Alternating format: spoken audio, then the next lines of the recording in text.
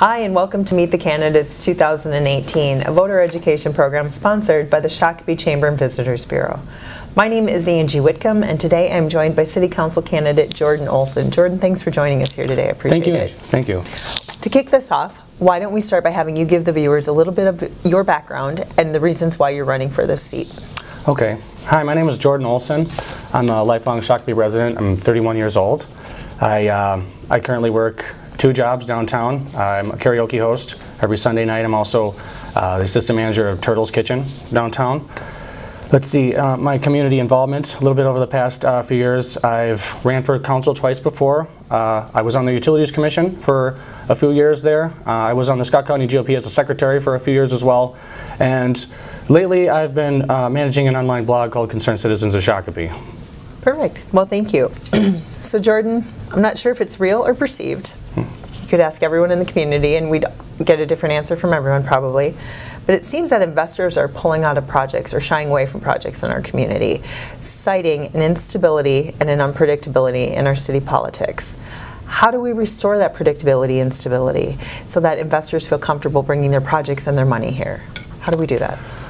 That's a good question. I think fresh faces are needed on the council. I think some fresh blood and fresh ideals in there would really, I think investors would really appreciate that. And it's very exciting to see so many people running this time around. I think the council needs to set policies and follow them that will set an example for not only investors but other boards and commissions in the city as well. I think that the council's got to work together regardless of personal differences of one another. This is the future of Shakopee, and I hope to help change it by doing everything I just said. Great. All right. So, TIF seems to be the hot button around town. Yeah. A lot of people hear it, not a lot of people understand it. Can you define tax increment financing for our viewers? Sure.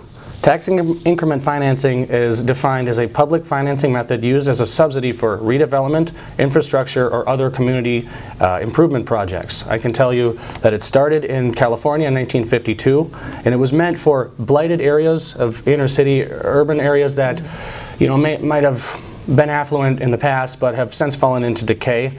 And it's been the topic of a lot of controversy. Some people think that it can lead to something called gentrification, which has some very controversial undertones.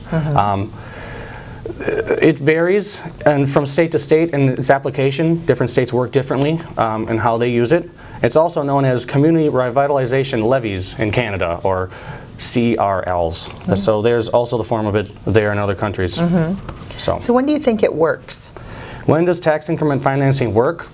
Well, it works initially. I like to think of it more like a shot of adrenaline into the arm. It can get you pumping, you know, at first, but you know the consequences can be different over the long term. Maybe not always great. Okay.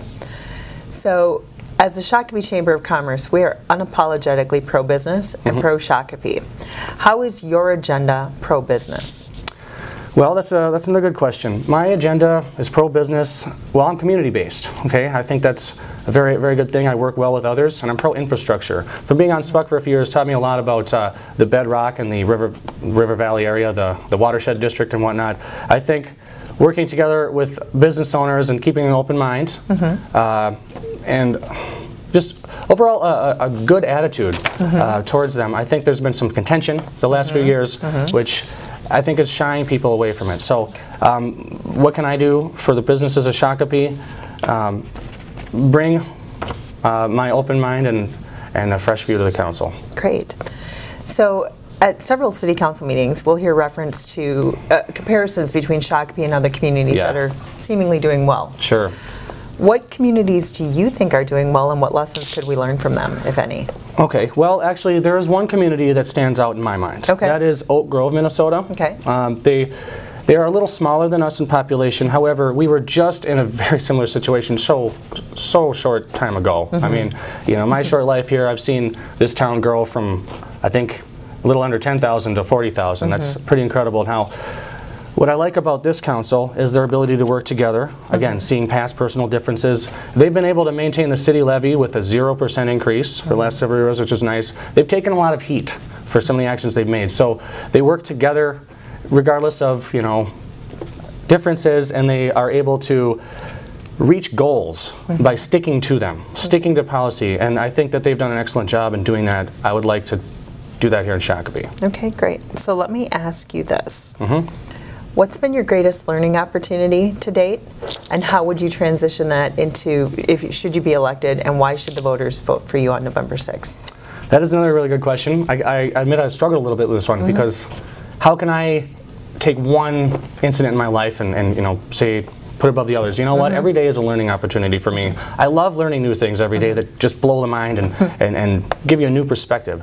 So I would say that should the people of Shakopee choose to elect me, for the said reasons, everything I brought to you today, and I'm hoping to keep the message going, I will use this as the biggest learning opportunity for the well, up to date in my life anyway. So great. I hope that answers the question. It sure did. Is there anything else you'd like to add to ask the voters for their vote on November 6th? Sure. Once again, my name is Jordan Olson, and I'm running for City Council because I want to make a difference in this community. I love making a difference in this community, and I plan on continuing to make a difference in this community in the future, one way or another. So thank you for your consideration and your time. Thanks for being here with us today, Jordan. I appreciate it. Yep, you're welcome. As always, the views expressed in these interviews are those of the candidates and not necessarily of the Shakopee Chamber and Visitors Bureau. We provide the Meet the Candidates forum to you, the voters, so that you are equipped to make an educated and informed vote on November 6th.